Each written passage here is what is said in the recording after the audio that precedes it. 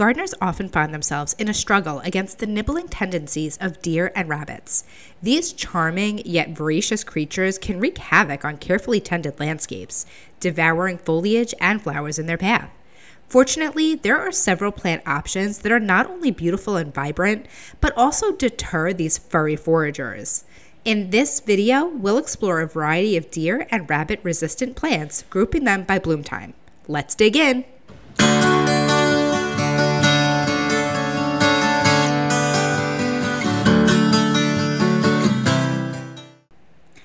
Let's talk about spring bloomers first. Daffodils are cheerful, trumpet-shaped flowers that signal the arrival of spring and are generally avoided by deer and rabbits due to their toxic alkaloids, just like the next plant on our list, the bleeding heart. Known for its unique heart-shaped flowers, the bleeding heart also contains alkaloids that render it unappealing to herbivores. Anemones have delicate blooms. Anemone adds elegance to both spring and fall gardens while remaining unpalatable to deer and rabbits. It prefers partial shade. Peonies have majestic blooms that are a favorite in many gardens. Their large, lush flowers come in various shades and are deer and rabbit resistant.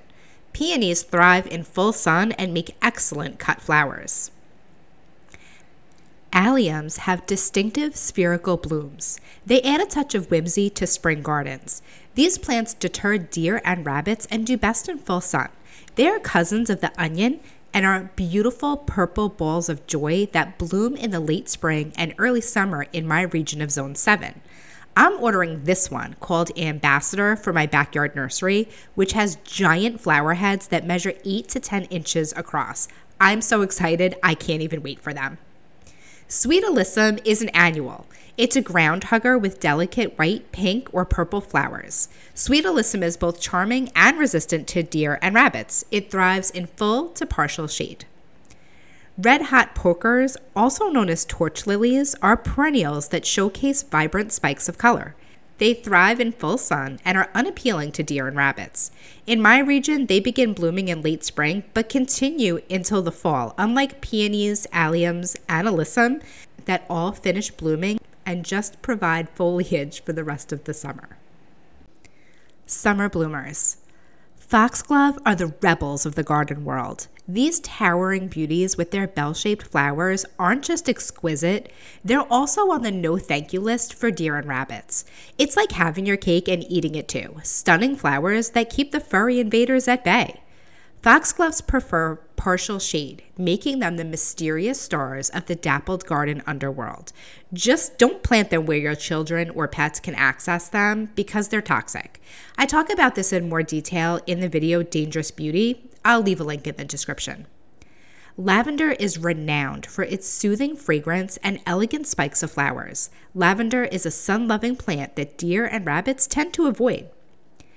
Yarrow has feathery foliage and flat-topped clusters of flowers that make it a beautiful addition to the summer garden. It's a full sun lover and not favored by deer or rabbits. In some areas, yarrow can become invasive, so do some research before you plant. It appears that the white and yellow varieties are more likely to become weedy, as many of the newer pretty colors are hybridized versions of the wildflower yarrow, which also has medicinal uses. Salvia has a diverse range of colors and forms. Salvia is a magnet for pollinators while discouraging deer and rabbits, and it thrives in full sun. Catmint is an aromatic herb that boasts spikes of lavender blue flowers and is known for its resilience against deer and rabbits. It prefers full sun. Bee balm's vibrant blooms attract hummingbirds and bees while repelling deer and rabbits. Bee balms do best with full sun. They can handle partial shade, but they won't flower as profusely.